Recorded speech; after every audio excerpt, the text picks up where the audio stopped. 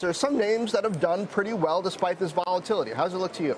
Yeah, I mean, I think the ones that you've seen do pretty well tend to be the enterprise stocks, so Zoom and Fastly and PagerDuty, some of these companies that have recurring revenue, clients that they've had for years and years, good forecasting ability. Those stocks seem to have done fairly well post-IPO.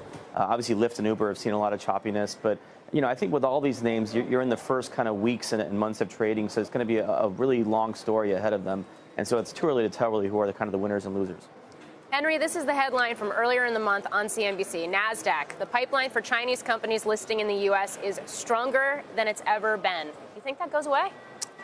Well, it'd be very interesting to this point about if Mark Cuban wants to shut down IPOs, that would be a huge shot in this trade war. Does it stay that way? I don't know. I do think that the IPO market is open. I think it's very instructive to look at Uber. Could not have been better advertised. Literally everybody in the world who wanted a shot at getting some Uber stock got it. That's very different from Beyond Meat and some of these other companies that most people had never heard of. They were priced lower. People can learn about them later and get excited about them later. We exhausted the demand for Uber when it came public, and it has not been the case for some of the other IPOs. Kamran, what's going to happen as a result of how Uber has performed? I mean, there's been some rumbling that some of these companies stayed private for too long. Actually, maybe the IPO process and being public would have benefited their discipline. But I don't know if that's really resonating among the startup community and changing people's mindset. You think it has or will? I haven't seen like a chilling yet in terms of companies that are being built or started. I think that the big question is going to be what happens to the companies that have maybe similar models to Uber, like Postmates, for example, in the delivery space, I think is looking to come out. And, is the Uber IPO going to kind of affect them? But in the private markets, you saw Amazon put a big round into Deliveroo. DoorDash reportedly is raising a very large round right now. And so I think in the private space, you haven't really seen the stumbles of the Uber IPO having any effect. And let's keep in mind, they've built a $70 billion company. So, as a venture investor, I think we'd all be lucky to have those kinds of mistakes in our portfolio.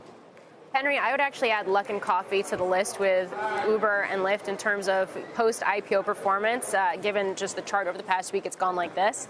I realize that there's this debate about whether, IPOs and how they're received by public markets adds a chilling effect. On the flip side, could it be a market top? Could you see IPOs continue to push through the pipeline if there is all this uncertainty around China and everything else and you want to just go ahead and get it out to market now? Absolutely. IPO market, like everything else in markets, has very clear cycles. It's possible that we're at the end of the cycle. Look at how much money a lot of the companies are losing when they go out, and yet there's still appetite, and you can look at Uber and say, oh, what a disaster. It still has a $75 billion market cap. Exactly. It is doing fine.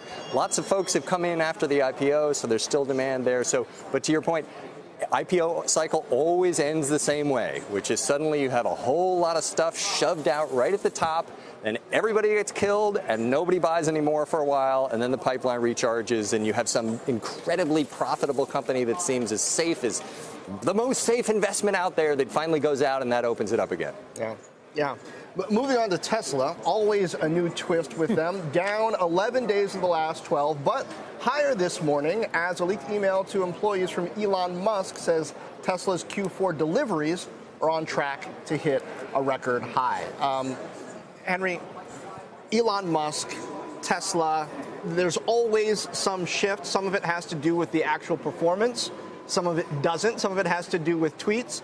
This one, the main issue is capital, right? Do they have enough runway to get all of these mechanics right? And is China, that trade situation, going to throw a monkey wrench in their This is one of the stocks. Some stocks have religious communities around them. There's no other way to say it. They're cult stocks. Elon Musk, extraordinary entrepreneur, has done things that are unfathomable, will continue to over time. But I would say there are 200 points in Tesla stock that vary around whether people are believing Elon in a particular moment or the fundamentals are looking so bad or issues are so bad that people are saying, you know what, I just can't get there. And that's where I think we are. Yes, they need capital. They need to run much more smoothly. And a lot of the more bearish analysts are saying, look, there's a demand problem now. And the company actually has to be restructured to meet the current demand, not some hypothetical future demand, which doesn't look like they're on track for. You've been an analyst, as we all know. And Jonas he puts a 185 valuation on the auto component of his call. That's how he, in part, gets to this bear case number. Isn't the $10 thing a tad irresponsible? Would you? Look, it is certainly surprising to see the rapid turnaround in big Wall Street sentiment on the stock. There's no question. But that said, I read Adam Jonas's note a few years ago because I was very curious because Tesla was over 300, and I was saying, that valuation is just a lot on the come. Amazing. A huge part of his price target, which I think was then $400, was based on the grid, a future robo-taxi business. It was just a concept, a model on paper, and yet it had tens of billions of dollars of value in the future stock price. Now, the market is just simply not willing to take that on faith anymore. The whole autopilot thing is a problem. It's not an autopilot. There are a lot of concerns around that. And the fact that the new religious idea was that there were going to be 1 million robo-taxis next year driving all over the place. It's just, I'm sorry, it's just too out there for where the company is right now. Cameron, when you talk about the fervent community of long investors in Tesla, really the nucleus of that is Elon Musk himself. A lot of focus now coming to, and Phil LeBeau, our Phil LeBeau has been reporting on this margin call strike price, this idea that he has hundreds of millions in loans against his stock, and that if that stock price falls to a certain level, Musk himself might be forced to sell. How big of a risk is that to the stock and also just to the company and the narrative here? I mean, it's absolutely a risk. I mean, you have a company with obviously a very involved and large shareholding founder who's got these financial instruments that could affect the stock.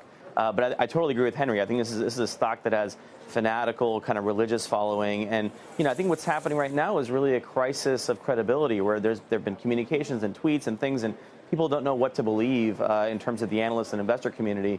But I think in terms of the product and people's love for the cars, that hasn't changed. So I think this company is probably going to be built to last and be around for a long time. And Kamran, what's your take? What stabilizes Tesla here? I think just reassuring the market in terms of building their trust and credibility with here's the forecasting, here are the reports. I saw something come out about cost cutting. Like, is that real? What does that look like? So I think they're going to have to kind of rebuild that trust.